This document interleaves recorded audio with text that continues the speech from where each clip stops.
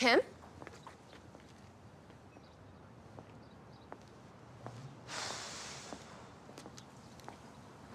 Moving up in the world.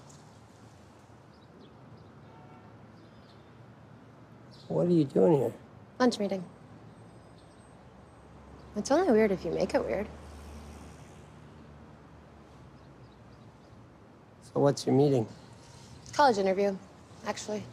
They take you out to lunches for those? They don't usually, but the guy interviewing me was actually a friend of my stepdad's.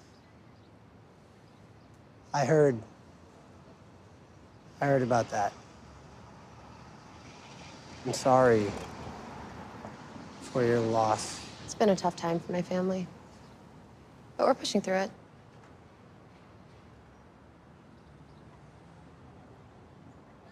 I think this is for you.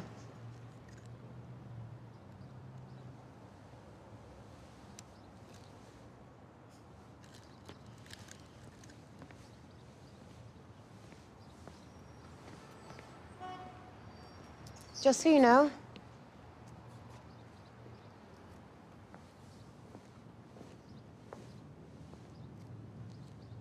I'm glad you didn't show up. Okay. I wanted to forget all about it, but she felt differently. You talked to her after that? She did write me a letter, though.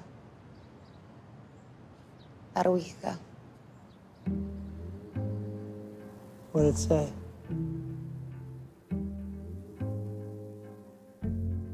Things actually aren't bad here.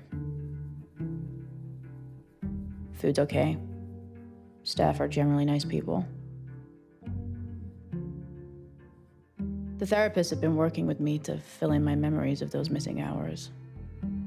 And it's kind of a fun exercise. I can tell them fucking anything and they'll just write it down and nod.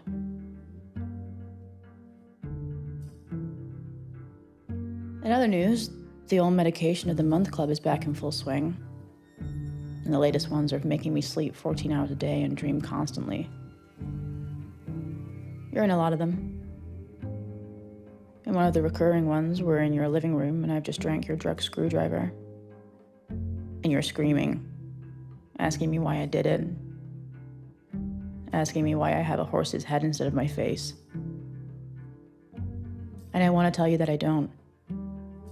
But I turn to you and I open my mouth and all that comes out is... And then there's this other recurring dream that doesn't involve you at all. And it goes like this. I'm honeymooner. And I'm dying. And I rise out of my body. And I'm staring down at our whole suburb.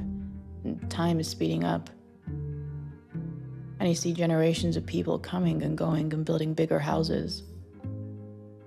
And then eventually, the people start spending more and more of their time staring at their smartphones. And soon enough, they're forgetting to clean their houses, or mow their lawns, or eat. And eventually, all the houses rot and collapse, and the people disappear, vanishing completely into the internet. And then, and this is the really beautiful part, the horses take over. And the whole suburb is just beautiful thoroughbred stallions with no owners and no memory of owners and no way of knowing how expensive they are. Just mating and galloping through the ruins.